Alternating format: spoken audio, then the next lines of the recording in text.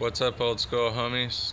Been wrenching around, got some grease on my face, and I'm gonna show you guys what was really wrong with my scooter. Now, don't get pissed off if something like this happens to you, because it happens.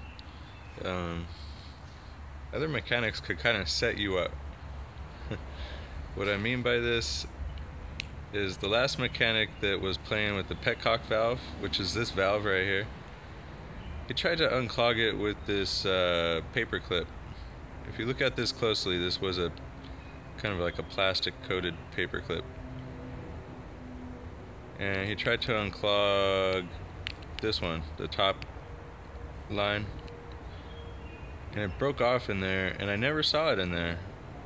So basically every time I ran the bike, it was running with this wire inside of the main fuel line, causing a restriction and making me try to clean the carburetor, which was a good idea. The pilot jets were definitely clogged, and it ran a lot better after I cleaned the carburetor.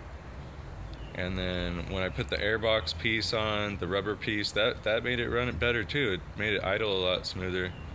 But I could never get the top end speed quite tuned in, so there's where it was. And this part didn't fit. I ordered it online, and this bottom nut was too big. So I was like, how am I gonna fix the old one? And I was like, I'm just gonna drill it out to be wider.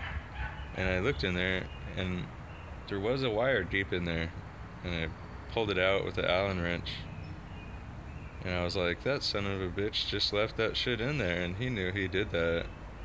He couldn't get that bike to run good no matter what he did to it. Fucking dick.